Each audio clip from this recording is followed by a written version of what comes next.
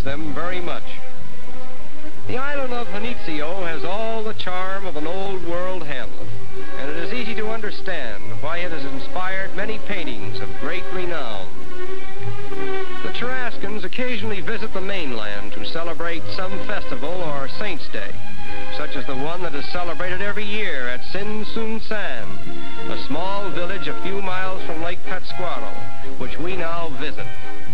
Although most of the Tarascan Indians are devout Roman Catholics, they have not completely abandoned their pagan worship of our Father Sun and our Mother Moon, which was inherited from their ancestors. The Sinsunsan religious fiesta does not confine itself to worship.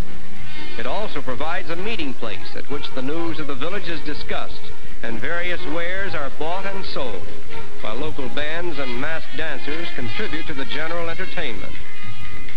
Contrasting with the natives engaged in the primitive festivities is the Mexican government nurse, who moves amongst them quietly applying vaccination serums without charge. The transitions of time have been very slow with the Tarascans, but in this simple scene we may sense something of the progress being made among a primitive people that formerly scorned the medical science of the white man.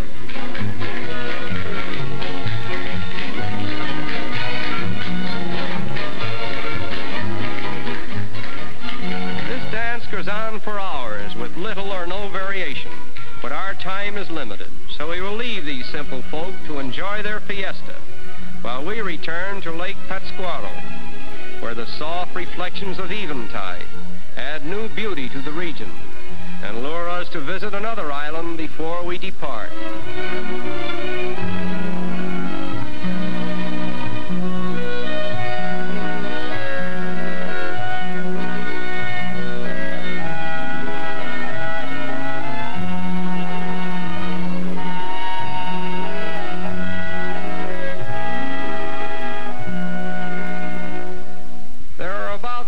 Tarascan families on this island, and all of them have persistently resisted the onslaughts of civilization.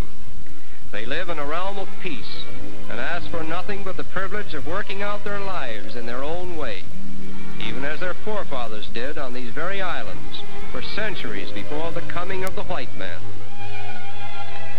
As with all the other Tarascans, their chief source of livelihood is derived from the fish which they catch in Lake Patzcuaro. Consequently, the services of every man, woman, and child are devoted to the fishing industry. The fishermen ply the lake in dugout canoes with unique nets which look like butterfly wings.